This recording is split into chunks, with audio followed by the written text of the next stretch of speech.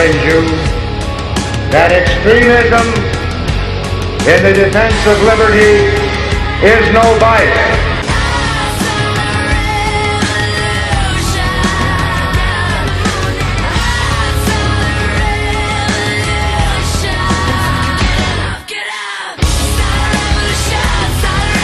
America's Evil Genius, Travis Cook, back with you once again.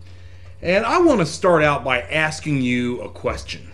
When you hear the word racism, what do you think of? What would be the definition that pops into your mind of racism? Not what is the dictionary definition, not what is the definition that somebody else tells you, but when you're walking down the street or you're around the water cooler office and someone mentions the term racism or the discussion turns to racism, what do you think of? What is your definition?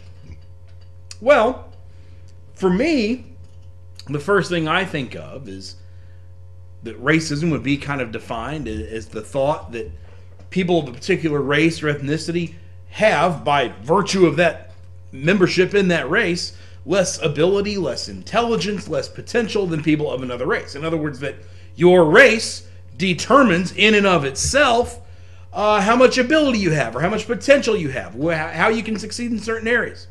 That is a determining factor. And I would suspect that the vast majority of people, at least a good number of them, would probably define racism along similar lines if you were to ask them. Now, as we think of that, stop and think how many people you hear in a given day or a given week that actually espouse those type of views. Well, chances are it's pretty slim, pretty few and far between. It's pretty rare to hear someone just come out and say, well, blacks can't do this, or Hispanics can't do that, or, one group is stupider than another group. You don't ever really hear that. There was a time in our history that maybe you did, but 2014, that doesn't really seem to come up very much. In other words, we as a nation seem to have made a pretty good amount of progress in terms of genuine racism, in terms of fighting that. But yet, despite all of that progress, despite the fact that very few people you will ever meet, setting aside, of course, the owner of the Los Angeles Clippers, who, by the way, has donated to a lot of Democratic campaigns over the years, not that that means anything, but setting aside the fact that you very rarely hear truly racist statements, truly racist ideas, they're almost unthinkable to see these days. In spite of that, we still hear calls of racism, cries of racism, seemingly all the time. You almost can't turn around with somebody being called a racist. Now, does that make any sense?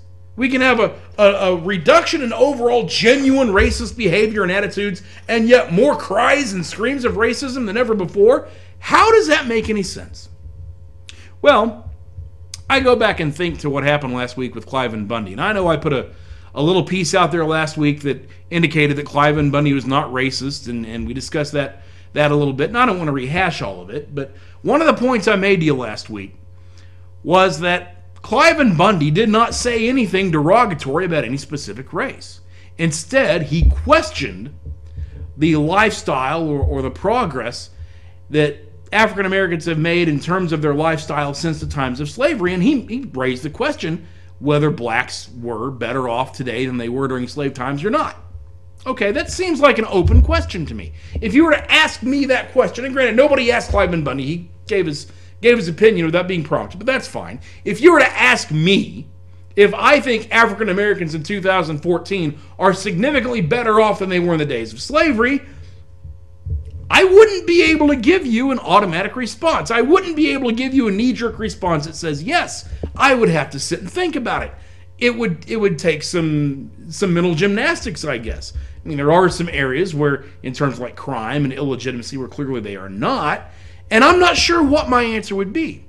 And frankly, the fact that I cannot give you a quick answer, the fact that the answer is not a knee-jerk yes, is quite the indictment in terms of how the federal government has handled issues of race and how the Democratic Party has approached issues of race over the years, particularly the last 50 years. So that, I think, was the point Bundy was making, and in that sense I agree with him. But yet, Bundy has been sort of universally called a racist on, in the social media and in the mainstream media. Even some conservatives have called him that. but yet there's nothing racist in what he said at all.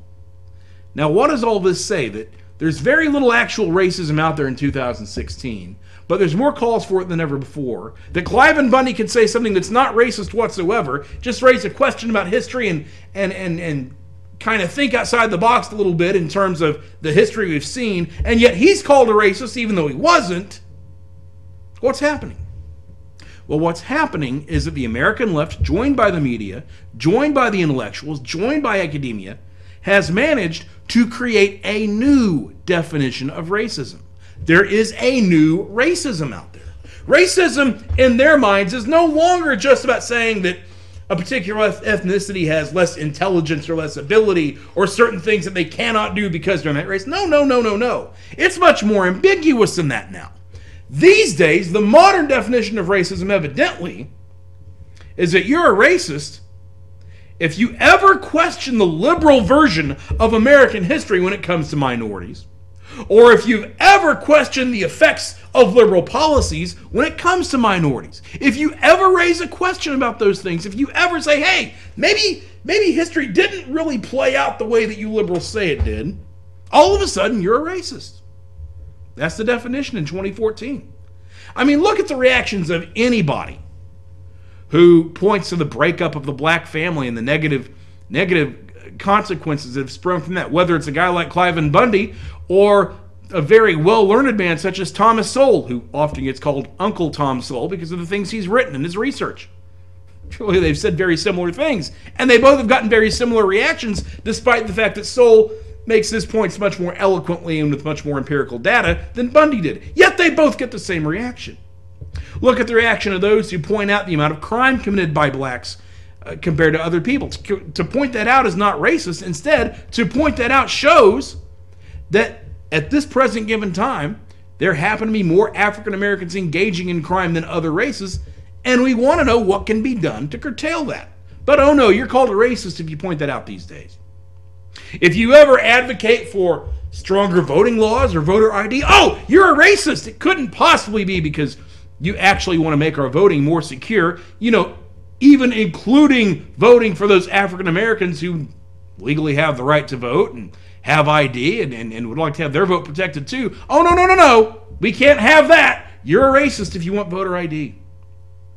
Think about the reaction of those who ever even dare to broach the subject of cutting welfare or cutting other so-called benefits that focus on the inner city communities. Oh, no. You're a racist if you ever consider that.